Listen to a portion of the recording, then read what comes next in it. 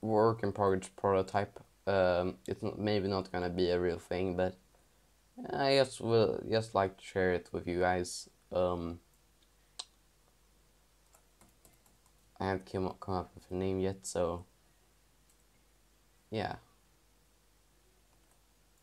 I used what I used is the built-in RPG movement system, and also I used Blender to make all the animations.